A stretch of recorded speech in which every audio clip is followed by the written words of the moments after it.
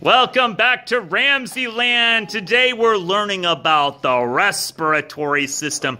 And I see some models that you're holding. Jerome, could you tell me what part of your model there is the diaphragm? The balloon. Okay, on the bottom or on the inside? The bottom. The bottom is the diaphragm. So, Jerome, what happens if you push on the diaphragm? What happens? Oh, the little one. The little balloon inflates. Okay, so does that little balloon inflate when you push the diaphragm up or when you let it come down? When you let it come down. When you let it come down, it inflates. Let's look at another one. Hannah, you have some extra help with Arthur over here.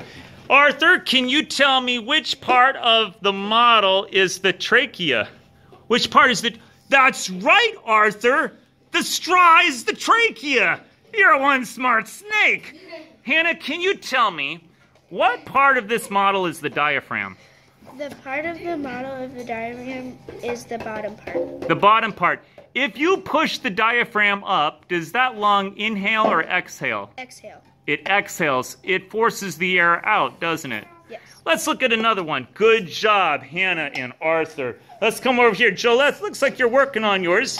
Can you tell me what part of the respiratory system does the straw represent?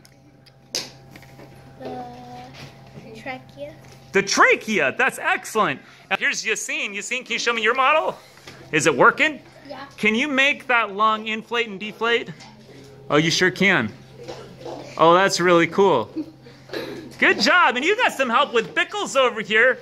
Can you tell me, Bickles, which part of this model is the diaphragm? Which part? Bickles, which part is it? That's right! You are one smart serpent!